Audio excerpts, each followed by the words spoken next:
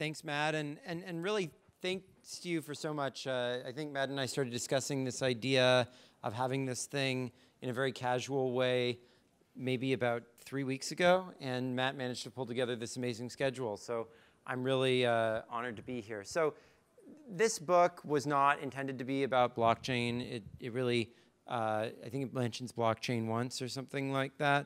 But there's a lot of people who got into this space, and honestly, the people that I like the most in this space, who got into it not because of their obsession with a particular technology, but rather with the goal of trying to create sort of a sustainably decentralized future without too much concentration of power, but using market mechanisms.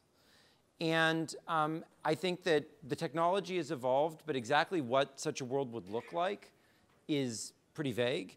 And this book is sort of an attempt to describe that. And I think the fact that that matches with the values of so many people in this community has ended up meaning that a lot of people within the community have gotten interest in the ideas. So rather than try to go into the ideas in detail, I'm sure they'll come out through the conversation with Jaron and other people in the afternoon. I just want to portray to you a bit of sort of the vision of this world that we're imagining.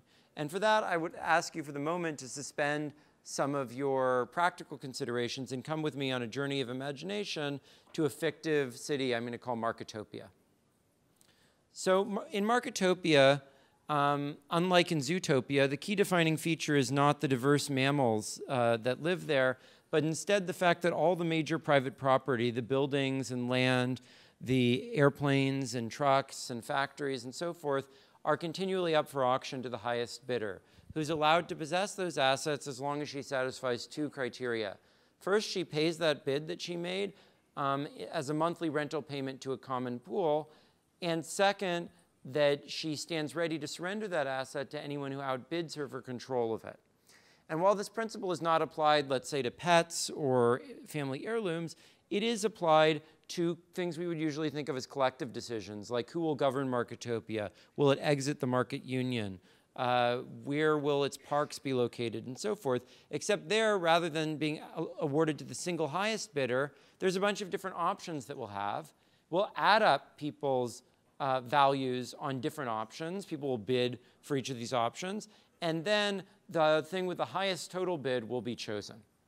And the funds that are raised in this way are continually returned in an egalitarian manner to the citizens of Marketopia. You can imagine this being done as some sort of a universal basic income or social dividend, or as in Norway, as a funding source for public goods that are made available to a wide range of citizens.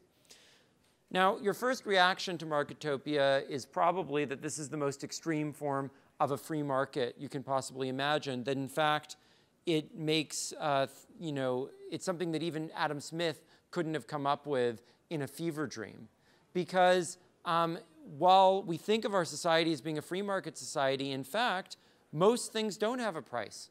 This building, if I had a better use for it, if we decided to turn it into like a crypto accelerator space or something like that, you couldn't just go and buy it at some competitive market price. You'd have to enter into some long and drawn out process of negotiation with the current, company or wealthy individual who owns it.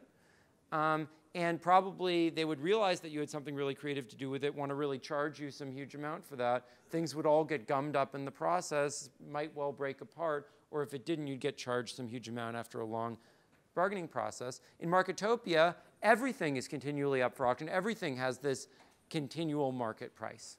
At the same time, you might not think that that's such a desirable thing, right? Because in a world where everything's continually up for bid, won't the wealthy be able to outbid everyone for everything, dominate everyone else, assemble all the assets, and oppress the rest of society? But then you have to ask yourself, what do you mean by the wealthy? What does it mean to have wealth? Wealthy is the adjective form of wealth, right? And wealth is things like land and businesses and planes and so forth. And in Marketopia, nobody owns any of those things. All of those things are up for competitive bidding. All their benefits are equally shared among everyone. And all the revenue that is raised, and everyone has an equal right to contest for control of those assets. In that sense, Marketopia is a far more thoroughgoing implementation of the ideas of common ownership advocated by this 200-year-old guy here than is any communist system that ever actually existed, which inevitably degenerated into the control of a bureaucratic elite that was far stronger than the control that they attacked of their capitalist oppressors. Whereas in Marketopia, by the very rules of the system, everyone gets an equal share of the value of assets, and everyone has an equal right to contest for control of those assets.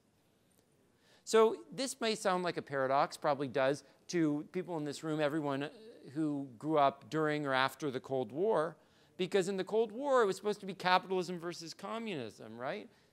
And this seems like a contradiction. How can something be both the most extreme form of socialism and the most extreme version of a free market at the same time?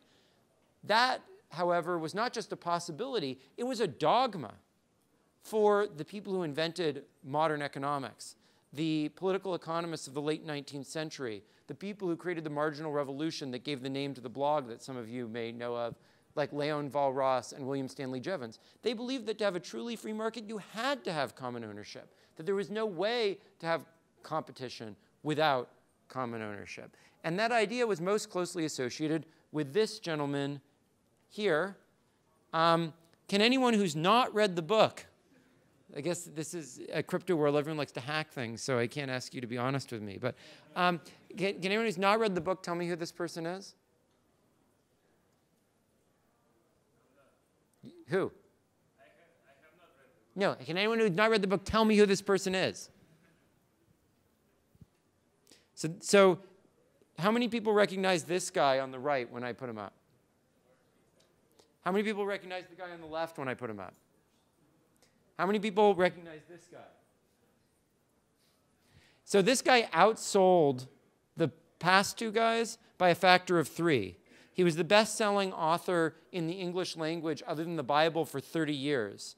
He had the same relationship to the Chinese Revolution against the Qin dynasty that Marx had to the Russian Revolution against the Romanovs. And his ideas, because they incorporated these aspects of socialism and of free markets, have largely been lost to the world because of this capitalist-communist debate.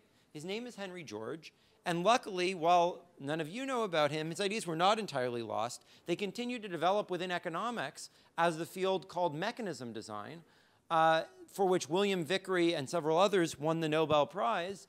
And it was an attempt to take these ideas and make them into practical solutions for reshaping the world and for really solving the problems of inequality that we're facing today.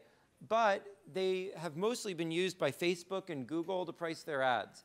And what we do in this book instead is show how we can use them to change the world using 5 practical applications of these ideas. First is the common ownership self-assessed tax, under which every owner of significant private property would self-assess the value of that asset, pay a tax on that self-assessed value.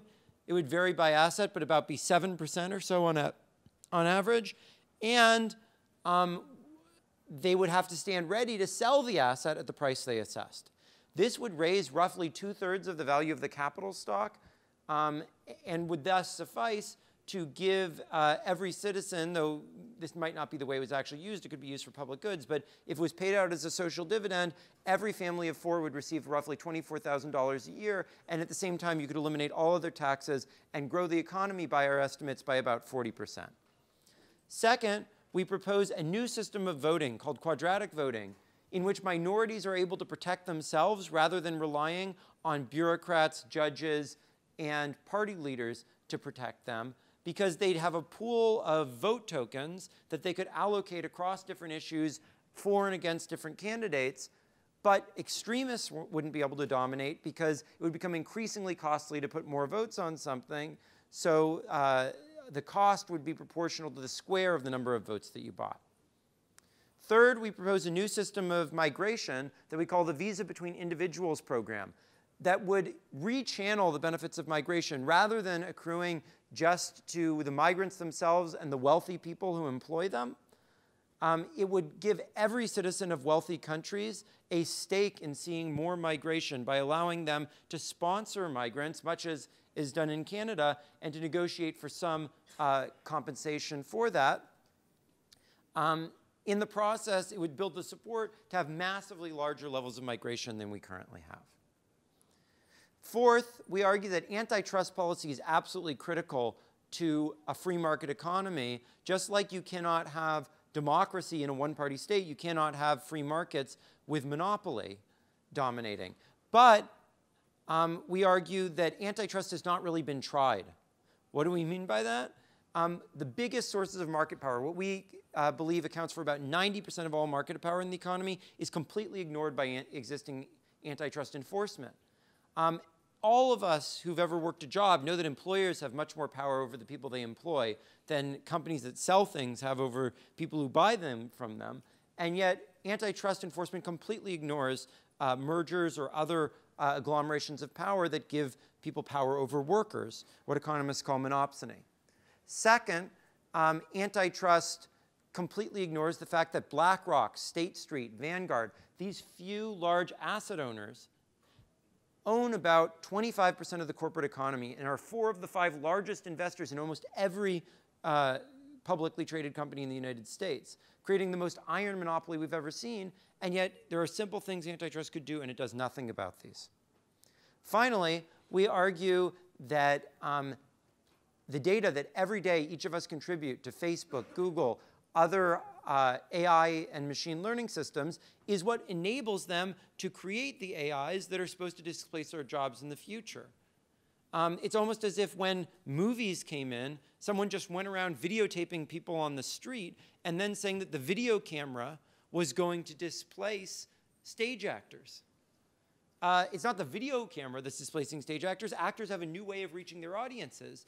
But in that case, they would be treated like they had no value or like they were slaves. And that's what's happening to our data every day, and we need to organize collectively in order to change that, to create unions or other types of organizations that can bargain with these platforms for a fair share of the benefits they bring. So these are very radical ideas. They are not things we would advocate adopting overnight. For all of the ideas, we have incremental, near-term ways of experimenting with them through entrepreneurship and so forth. But we put them forward as a general social vision or ideology because we think we desperately need that today. We think today our vision of the future of actually changing social institutions is dominated by reactionary populists like Stephen Bannon and Jeremy Corbyn, or by sort of vapid popular culture that doesn't offer a real response to this, while power concentrates in the hands of a few technological platforms. But there is hope, we believe, in many areas. There are many people from The Economist magazine, which put out a wonderful manifesto in this direction a few weeks ago, to Margaret de Vestager in Europe, who's really trying to use antitrust policy to address these issues.